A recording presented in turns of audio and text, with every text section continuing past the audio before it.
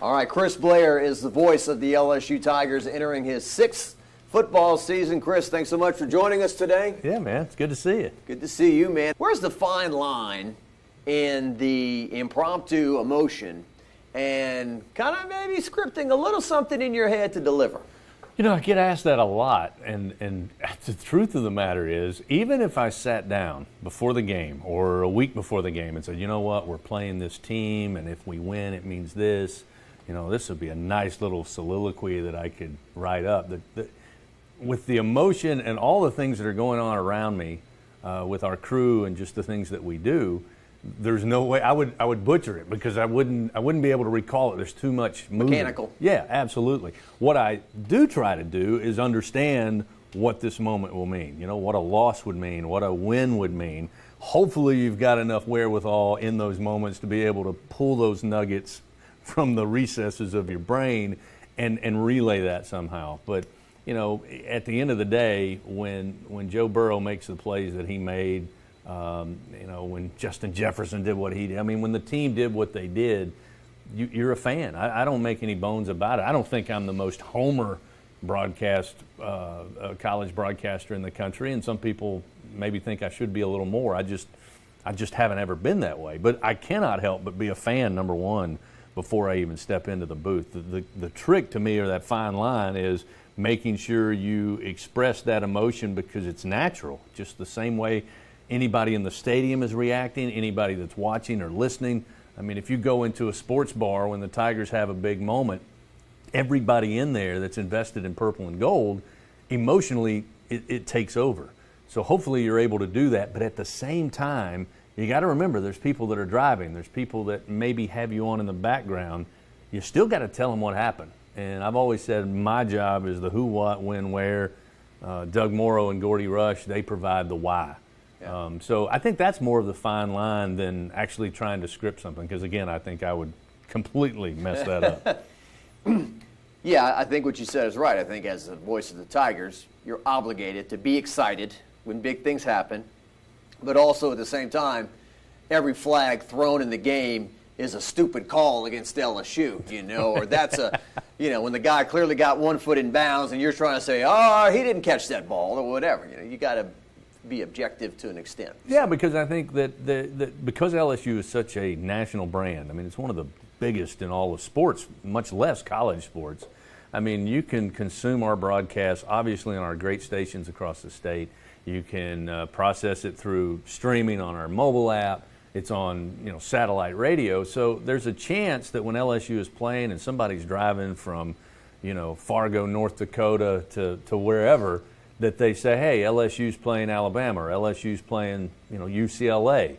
So again, yes, I want to frame it through the lens of LSU because, again, as I've said 1,000 times, I get to know these coaches. And in some respects, travel with the team, get to know the players. So I get excited when good things happen, and I also bemoan things when it doesn't go the Tigers' way. But there's another audience that I have to keep in mind that they just want to know what's happening in the game. And to me, that's probably the first job of anybody, whether you're doing TV or radio, whether you're doing a national or whether you're doing it for the team. I think the number one job is telling them, you know, as Joe Friday said, just the facts. And the technology, too, of how quickly this stuff is now recycled. Like, me growing up, I'd watch the CBS game and listen to the radio, and then Vern at the end of the game would say, well, here's Jim Hawthorne. And they'd play like one radio call that he did and pair it up with the video. Yeah. These days, a big play could happen. 5 minutes later, here's the video and Chris Blair's call. Yeah.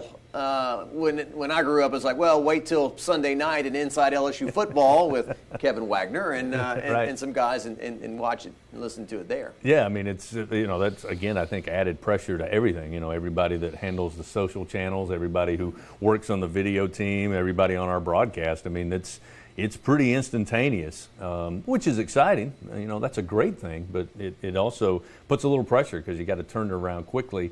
And, you know, again, I think I hope that our guys, our crew, does a good job of, and I've always said this, if an LSU fan turns on the radio within a minute or two, they probably can deduce from our intonation and our cadence if things are going well for the Tigers or not so well. And to me, as long as you're able to do that while at the same time get the pertinent information out, then I think you've done your job. LSU played 10 games last year. How many did you call in person?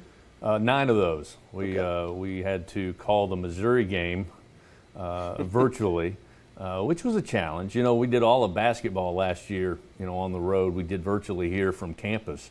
So, when I first started doing it, especially that first football game, that was different because you're at the mercy only of what the camera shows you. The beauty of being in the venue in any sport is there's other things going on, whether it be the sidelines or even something in the crowd that you're trying to relay that information. Doing it remotely, you're just whatever the producer on that broadcast wants to show you is what you see.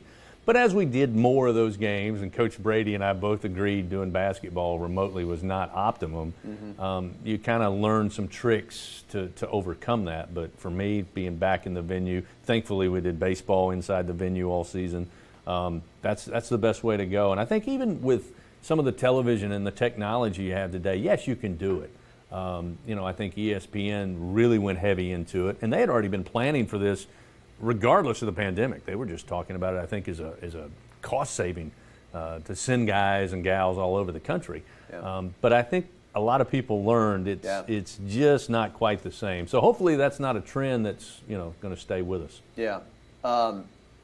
Just my opinion, I have heard people, and what you and I do is a little different, but I've heard people say, oh, I don't have to be at the game, covering the game. I can get the Zoom interviews, and I can watch the video. And I say that's BS. I think to really cover a game sincerely and the best you can do it, there's something, I don't want to use a big word, osmosis, but there's something about being there and soaking this stuff in before the game, during the game, after the game that helps you tell the story, as opposed to staring at a monitor and trying to tell the story.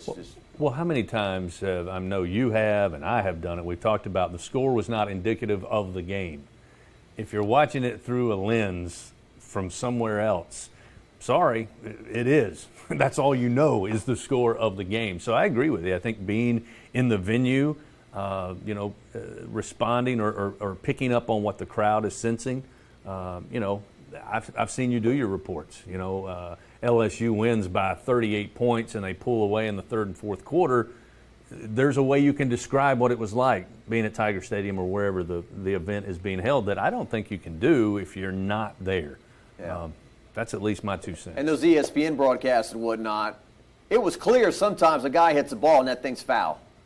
And the announcer is still excited because he can't tell where he's at in the camera angle and yeah, I mean, whatnot. Think about it. If you watch a game at home in baseball, and this was my biggest fear when we were afraid last year that maybe we'd have to do some remotely.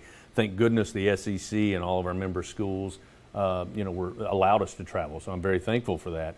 But if you're watching at home, you've got the center field cam shooting down the back of the pitcher towards home plate.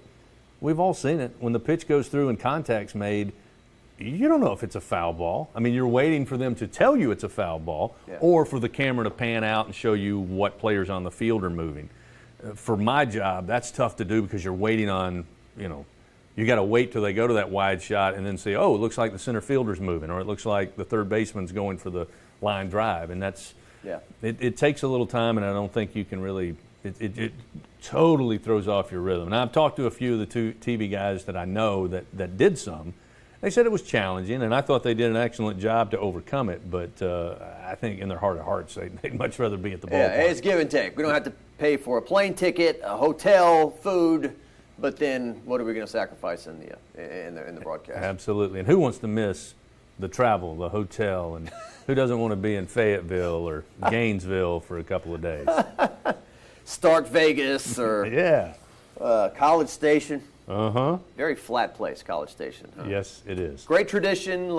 Gainesville's not your favorite. You brought that up several times. When I was growing up, Chris, I used to think the University of Florida. Man, it must be awesome to go to school there. And I'm thinking palm trees and beaches and Florida, right? Right. Gainesville, great. The Swamp's a great venue. Awesome place to watch a game, but it is not the essence. It's not South Beach. It's not Destin. No. Far from it. Far from it. There are some great places that we get to go, and again, I have fun with it. But I am thankful to be able to go to these places, and the Swamp's one of them. It's one of those iconic college football stadiums, and you got to give its due respect. Same way I think that whether any sport that you go to, there's some really great venues. But, as I said, not having traveled for basketball last year, did not get to go to Missouri, as I said, for football. I enjoyed that trip. It was nice. That's a great place to go, and LSU had never played there in football, so right. I've been there with baseball and basketball. So, I give them a hard time, but it is nice to be able to go to these places once again. One funny memory, not to bring up a bad memory, but last year you and John Brady were calling a game. I think I was at the red light right down here in Nicholson. And it froze? And the feed froze. And John Brady, who I've been knowing for years, kind of funny. I guess you maybe been scrambling. Yeah. And Brady's like, we've lost the feed. Yeah. We can't see the feed. So we had Brady's tap dancing for a little bit there. So those are like you said, those are the things that can go wrong in a scenario. Well, here's what the issue, not to get too far in the weeds. So we're getting the audio from the venue, and we've set it up in our studio on a delay so it matches the TV feed. So all we're seeing on the screen is just a silent video feed. So you can imagine the confusion of the screen stops moving. We still hear the basketballs being dribbled and sneakers squeak in and whistles being blown, but we had no clue. Completely flying blind for about 3-4 minutes, which at that point it became just kind of the John and Chris show. The Ed Ogeron radio show. Yeah. When I talk about football season, I say really the energy goes all week, right? Monday he's got his press luncheon. We get to interview players. We go to practice for a little while. There's a little adrenaline in that. Tuesday there's some more stuff. Wednesday is the coaches show. These really have become events, and especially in 2019, I think it was the last one he did. The line to get autographs went from your spot there all the way back to the kitchen. These poor people in the back are trying to wait tables and get the food out, and there were fans stuffed back there. It was just it was amazing. And Coach O, being true South Louisiana and appreciating where he's from and all that, even he was like, I gotta go. That's enough. So it's interesting because they sent from ESPN a writer, I think during that 2019 season, because LSU, thankfully, is really, oddly enough, one of the few schools that still has the opportunity not only to hear from the coach and talk to the coach via phone, but to see him in person. Alabama, Nick Saban still do the Hey Coach at a venue.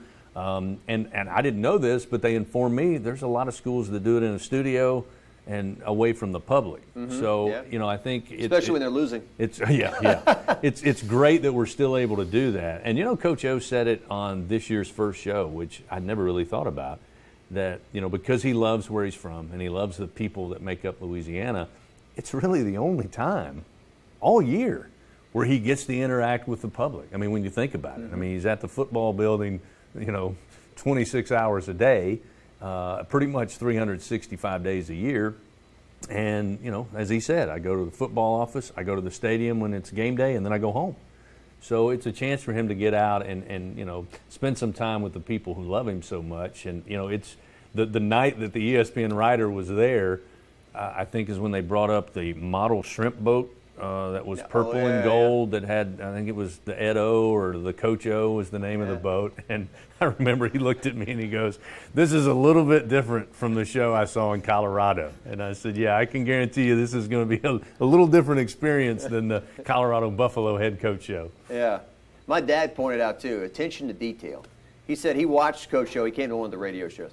He said he signed his name the same every time. Took his name, took time, the attention to detail. He didn't rush any of them. He gave everyone the same kind of signature and whatnot. And you do see some funny interactions. Some people bring some things up there to sign sometimes that are interesting. Yeah, I've seen a lot of different and unique LSU memorabilia over the last 5 years, to say the least. But I will say it is fun. You try not to get jaded in this business, and it's not really jaded as much as you're going so hard so fast. Mm-hmm. For me, it's football, and then we straddle football and basketball, and then basketball and baseball. And sometimes you don't take the time to realize what you're actually taking part in. Yeah. And that coaches show for me is fun because you watch those people who come up and maybe the only time they will ever have an interaction with the head coach of their football team, LSU. And you see the sparkle in their eye, the smiles on their faces, and you have to think for a minute. This is pretty cool. I mean, this is, and you know, I try to remind myself that, probably not as much as I should, but that is one of the cool things. And I said it on the first show this year. People ask me a lot, you know, what's it like to do what you do? And, you know, to go out to TJ Ribs on Wednesday at 7 o'clock, and I nearly have to park across the street because it's already packed. There's no parking spots available. And then you come in there and people are again, jammed in there, but very respectful. They're excited to be there. They want to hear their coach. They want to see their coach. That's a pretty cool deal. Yeah. Yeah, I can relate to that. You know, when you think to yourself, oh, I get paid to go to sporting events and, you know, oh, I got to go to the LSU game and then the Saints game, you know, twist my arm, you know. Do I have to? You know. My wife tells me all the time, this time of year getting ready for football is probably not to whine about it, but probably 60 to 72 hours a week. Because there's a lot of things we have to prepare that we can't prepare for until the last 2 weeks leading up to kickoff. And I will come home at midnight or 1 a.m. or 2 a.m., whenever it is, and then the next morning I'll be like, you know, dragging. And she'll just look at me and smile and go, dream job, babe. This is a dream job. And I say, yes, you are correct, dear. This is a dream job. And I have to do that. But I wouldn't want to do anything else. Having grown up in Eastern Kentucky, I can tell you it is a lot better than mining coal. So I'm a pretty lucky dude. Yeah. And there is something to be said, too. Every year, the summertime kind of August especially, kind of grinds by. But once this thing takes off, it flies by. You blink and it's October, you blink and it's Thanksgiving, and then it's Christmas, and then the thing is over with. It really, once the train takes off, it leaves the station pretty quickly. Yeah, I mean, you kind of build the plane, then you get it out on the runway, and you take off, and boom, it is running at the speed of sound until, you know, hopefully you finish up in mid to late June with LSU baseball, at least for me. But yeah, it does go by fast. It's hard to believe, you know, this is going to be the 6th football season that I've been lucky enough to do what I do, because really it seems like yesterday I was getting here trying to put my arms and head around, you know, everything LSU to try to be up to speed by the time that 2016 season for football kicked off. Yeah. And here we are, loading it up again and, you know, hitting the levers and about to take off for year number 6. Real quick, Doug Morrow. Yeah.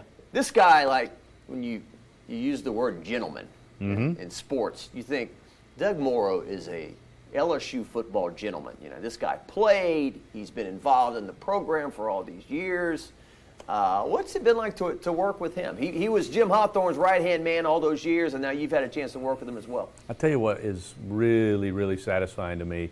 As a young person in my teens, I was around limited amounts of the voice of the University of Kentucky, Kaywood Ledford. My dad was in the business. He carried games, so we would have affiliate meetings and whatnot, and Dad would take me along. And I always thought Kaywood Ledford was, you know, always dressed to the nines, looked very dapper, and just was, again, like you say, a gentleman. Also got a chance to work with Jim Phillips at Clemson when I was older, and same deal, gentleman. Bob Fulton at South Carolina, John Ward at Tennessee. So those are the people that I wanted to emulate and certainly wanted to be in a position to do what they do. And what's gratifying for me is that Doug Morrow is that type of guy. And I think he has done way more rubbing off on me than obviously I've done for him. He's certainly got more football knowledge and forgotten more than I'll ever know. But just the way, as a human being, just to emulate how somebody behaves and how they are, I think Doug Morrow has been great. And so I get to kind of work with that type of hero that I had growing up, and that's what's been fun for me. And he's got a good sense of humor too, and that was key, because I like to, you know, we're not doing brain surgery here. You know, we're talking about football, so I like for it to be fun. And you know, when I found out that Doug Morrow had a sense of humor that was aligned with mine, it made it all that much better. Real quick, and Darren and I have talked about this when we're in the car listening to the Saints or LSU. Our pet peeve is when the color guy starts, I'll say it and bleep it out, all over the play-by-play guy's call.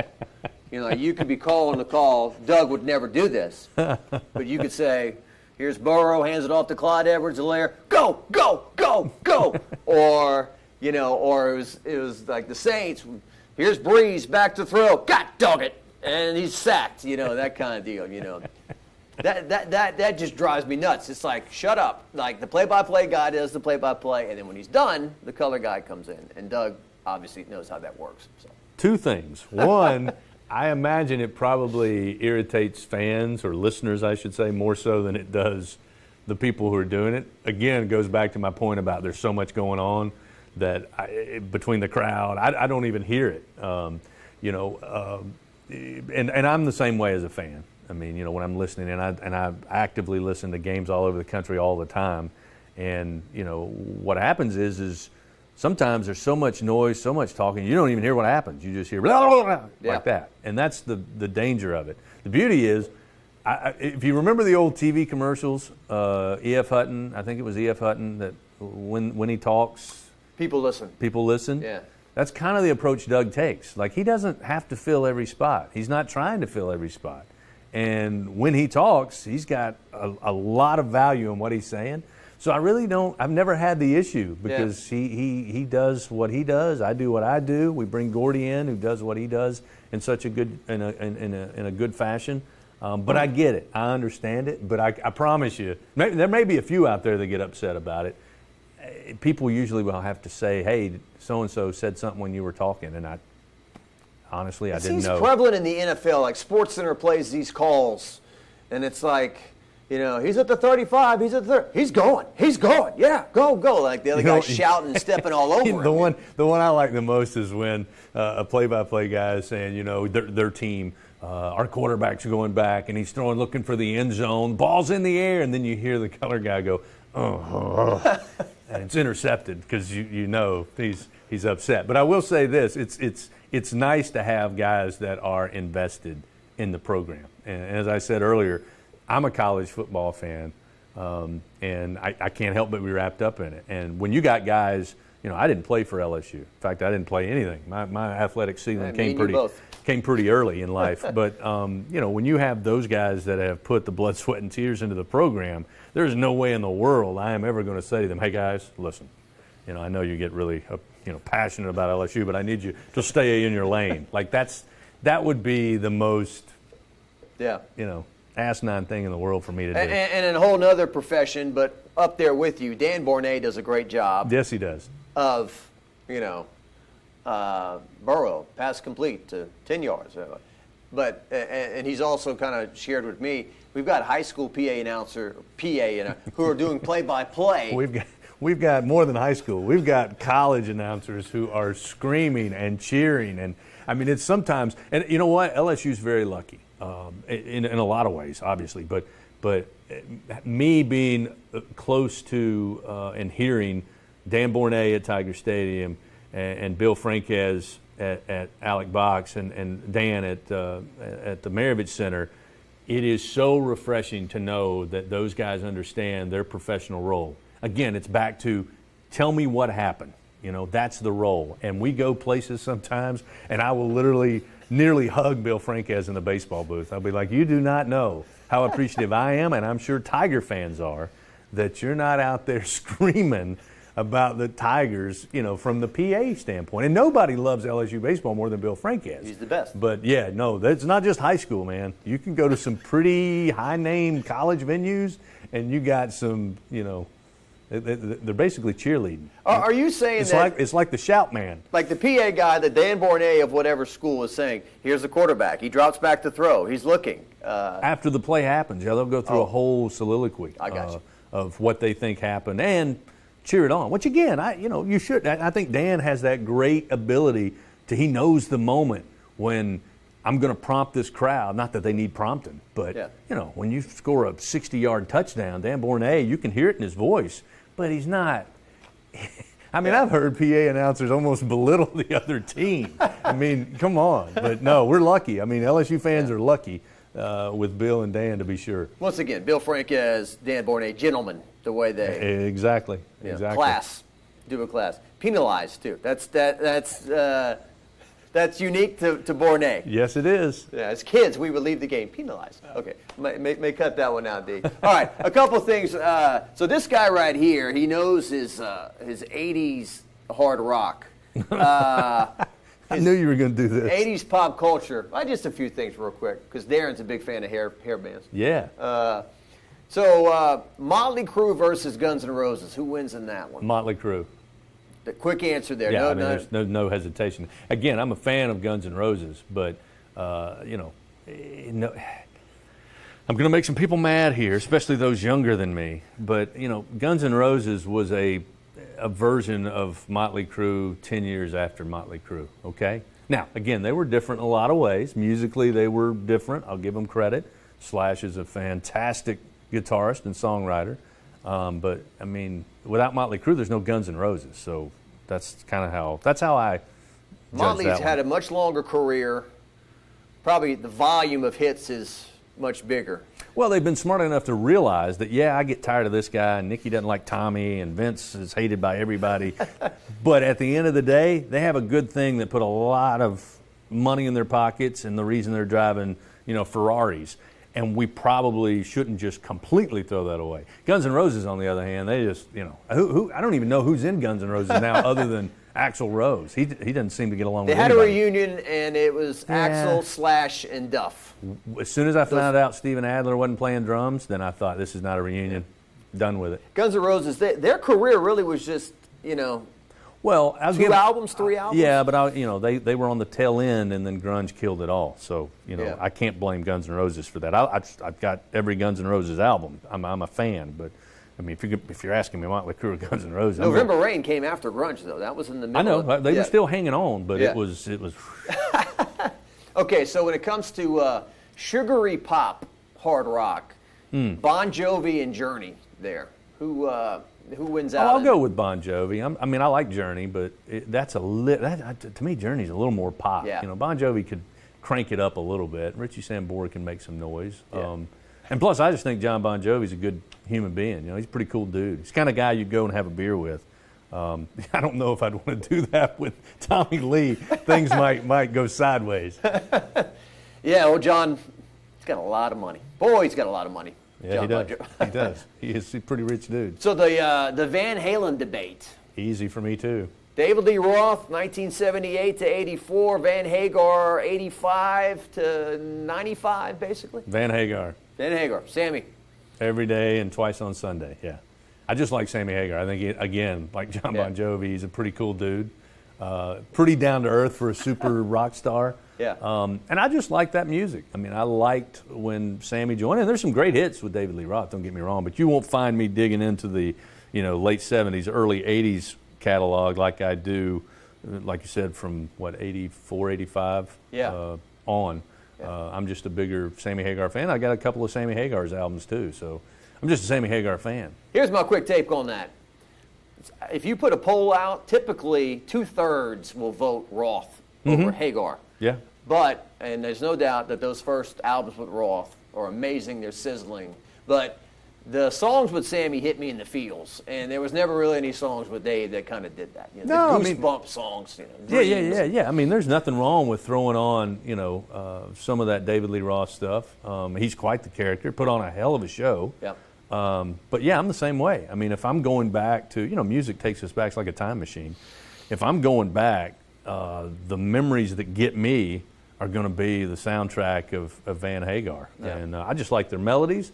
I liked Alex Van Halen, messing around with technology at that time, and the drum sounds that he had as a drummer. I appreciate that. So, It was all great, and it started with Eddie. Rest in peace, Eddie. Yeah, absolutely. I mean, I was going to say the one thing that's constant in that is Eddie Van Halen. So, I could probably sing, and it would probably be a decent album as long as Eddie's playing guitar and keyboards. Good point. All right, so finally, September 10th, Smells Like Teen Spirit, 30 years old, released as a single by the band Nirvana. Certainly reflected on as one of the biggest songs in music history in terms of how it changed everything. Here comes the old guy in me.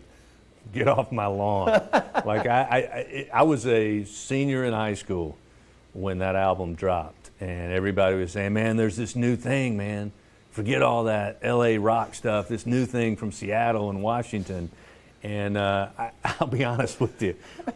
I don't know if it was Nikki Sixx or who it was years ago said, I'm not interested in songs with a message, right?